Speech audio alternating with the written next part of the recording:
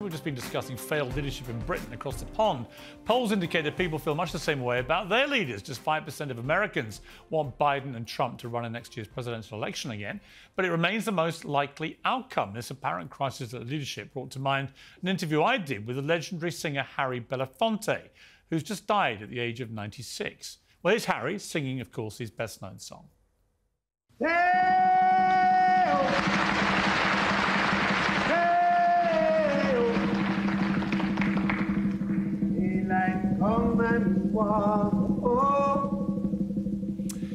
A great singer and a great performer, and also a great interviewee. I sat with him at CNN about 10 years ago, and he told me about meeting Dr. Martin Luther King and what a remarkable leader both King was, and also Robert F. Kennedy, who, of course, was the brother of John Kennedy. And both of them, of course, got assassinated. And he went on to say this about what we lacked in the world today.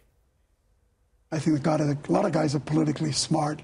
They can play the chess game, but they have lost moral compass.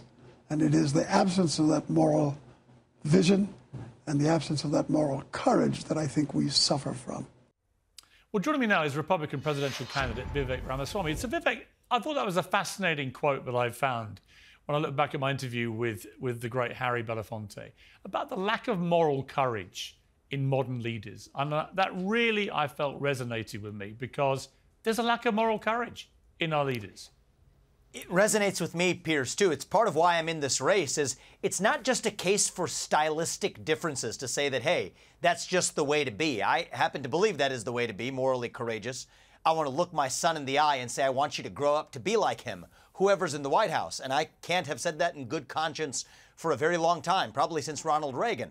But I also think it allows you to be more effective. Because, look, I'm taking our America First agenda further than Donald Trump did.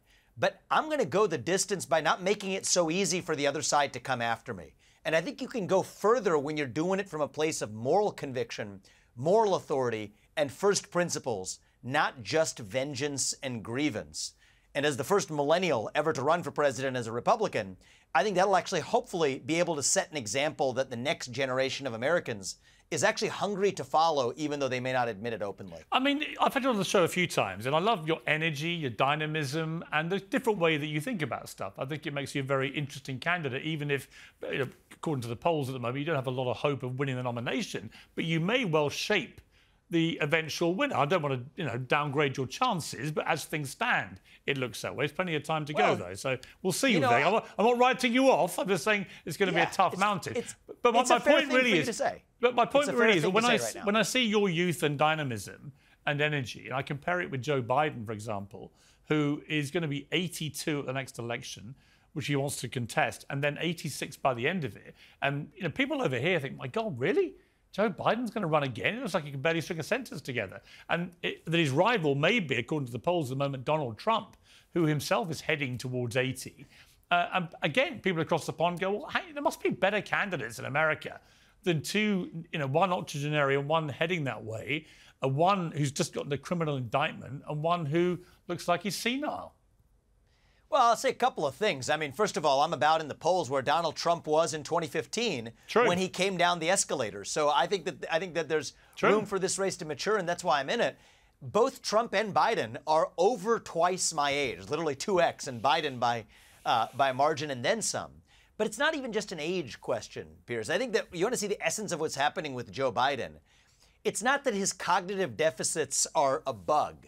They're a sort of feature, actually, because Joe Biden isn't really running for president in this country. In a technical sense, he is, but he's not actually running. It's the managerial class that has propped up President Biden as a sort of front man, as a sort of kind of the Wizard of Oz, sort of a hollowed out husk, a symbol that they're using to advance their agenda. So measured against that, it makes a lot of sense. Him having cognitive deficits is an advantage, much like Senator John Fetterman being able to mentally function effectively in the Senate.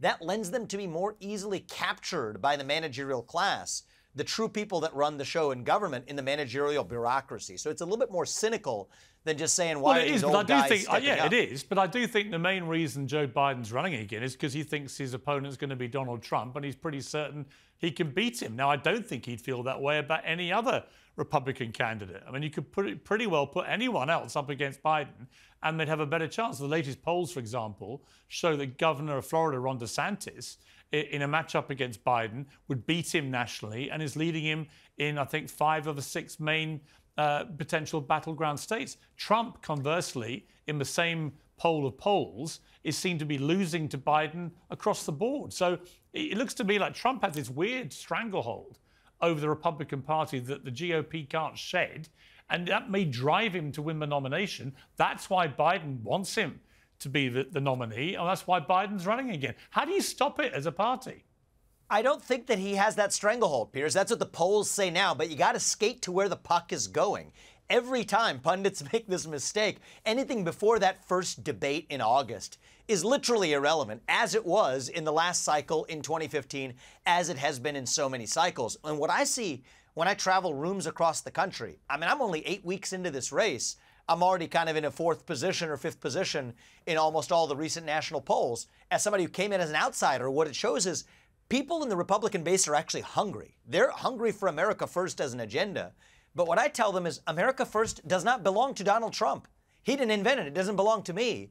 It belongs to the people of this country. So this is a long process for a reason. Okay, but when you're standing on that podium at that first debate next to Trump, you know what he'll do. He'll come after all of you. Have you thought about a nickname he's going to give you yet? Because he hasn't actually come out with one yet. Well, actually, he's been calling me young Vivek Ramaswamy recently. So I'll take that. I am young as for a presidential candidate. There's a lot worse than that coming, but he's going to come for you. Are you ready for him? I've got a thick skin. You might have seen me on with Don Lemon last week. I go to the left. I take a lot of arrows. I don't think Donald Trump is going to relish being on that debate stage with me. I actually think, Piers, if Ron DeSantis doesn't enter this race, I think Donald Trump will choose not to be on the debate stage with me. You know, if I was in his shoes, I understand that argument, but I personally think that we are a better party than the Democrats, where Joe Biden is being protected by the managerial class in the Democratic Party by saying they won't have the debates. I think the debates are going to be crucial for actually sharpening the iron of the Republican Party. Well, I agree. And actually, I do think you're going to perform very well at those debates, Vivek, because you debate well with journalists. And like you said, you went on CNN, debated with Don Lemon, and that was the end of his career at CNN. Yeah. So we don't hold back.